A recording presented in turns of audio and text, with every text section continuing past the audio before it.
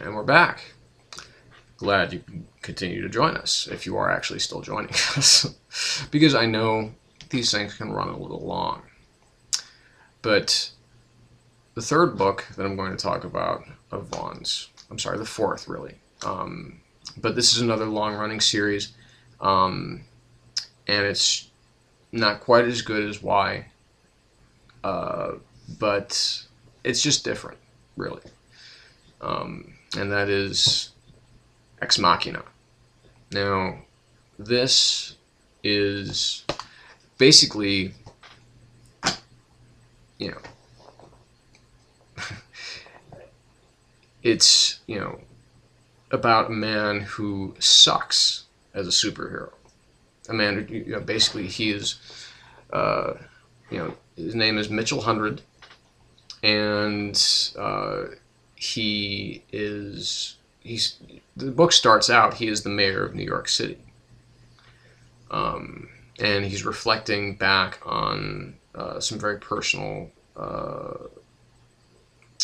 relationships and things, and hints at a very great tragedy that actually we don't find out about until the end of the book. And basically it's about a man, he's Mitchell Hundred, he's a civil engineer when the story actually starts. And he's at, I believe, the Brooklyn Bridge, and some kind of strange artifact, some strange green glowing artifact explodes in his face. He survives, but is kind of not horribly scarred, but he has these kind of little indentations in his face that indicate that obviously some of this artifact, whatever it is still embedded in his body. And it gives him the ability to talk to machines. And basically, he can make them do what he wants them to do. And so, being weaned on comics himself, he turns, with the help of his friend, his kind of, kind of rough and tumble bodyguard, if you will, Bradbury, and his, kind of surrogate father figure goes by the name of Kremlin. He's an old Russian who works out on Coney Island, and the three of them basically, combine to make this, to make a jetpack and a costume and some non-lethal weapons for the superhero that would be called the Great Machine.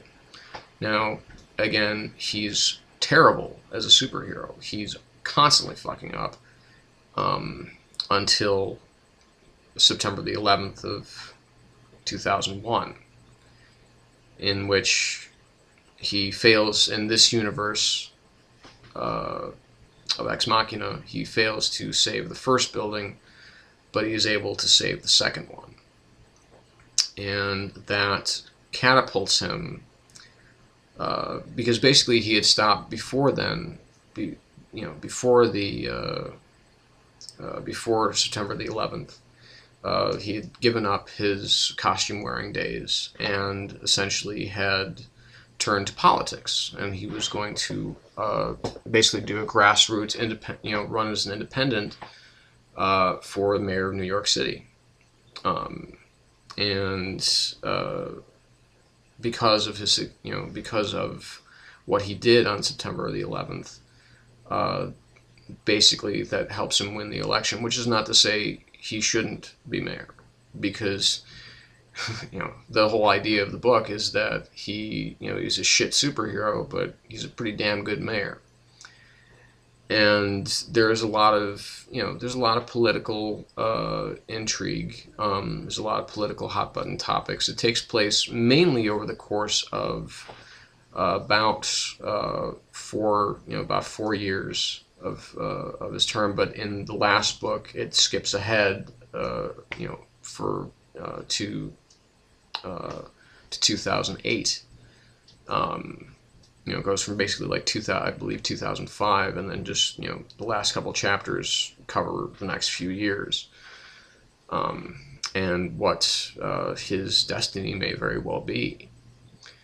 And it, like I said, it deals with all sorts of political issues, from art and censorship to obviously to terrorism, to just things as simple as just regular old psychopaths. And he does have he has an arch nemesis, and a couple. But of course, I think ultimately his worst enemy is himself. It's never, he's always a good guy. But in the final act, now this was also drawn by Tony Harris. Most of the issues were drawn by Tony Harris. There were a couple of one-shots, or maybe 2 issues at a time, where Harris did not do the art. And the last couple books or the last couple issues of the series, it almost doesn't feel like Harris was doing the art, because it gets kind of sketchy and sloppy. It's not clean lines like you're used to seeing from Tony Harris, because he's a brilliant artist, and maybe that was intentional, I don't know, or maybe it was more of a time press issue, because I think they were hungry to get out the finale of Ex Machina, and it just ended recently. I recently got the final trade, and I read the final trade, and it was like it's like the air had just completely went out of the room. It was so devastating to learn what those tragedies were. It's not just one that he hints at. It's it seems to be just one, but it's several tragedies in his life. And when you finally get there, it is totally devastating and totally brilliant. And one of the things I've often talked about that I love about Joss Whedon is something that Brian K. Vaughan takes very seriously, is that he's not afraid to kill off characters that you love. And that's actually a good thing, because if you're never in fear, if you're never afraid of the danger that somebody faces, you have no drama. And by sometimes killing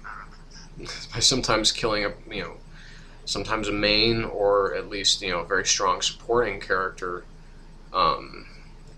it gives you that sense of realism that is so often missing in a really great comic. So we've got 4 books. Go to your local comic book store. Go to Amazon. Go to Things from Another World. Go to any website where you can get comics and get all of Vaughn's Runaways issues. Get every single trade of both Why the Last Man and Ex Machina. And also get Doctor Strange, The Oath. I have not read The Pride of Baghdad, so don't harangue me about that, please. But Brian K. Vaughan is a really special writer, and I hope that not too long from now he will return to the comics world and give us something else new and brilliant, because that's just the kind of guy that he is the new. I guess I would say he would be close. He'd probably be the closest thing to the next Alan Moore. Brubaker's kind of more of the next Frank Miller, at least in my estimation. If I were to compare my favorites to what these 2 guys are doing right now. So that's it for this segment of the Shadow Gallery, which is basically just my tribute to Brian K. Vaughan. I doubt that he'll ever see this, but if you do, Brian, thank you for all the wonderful work that you've done throughout your career, and keep them coming. This is Shadow Gallery, signing off.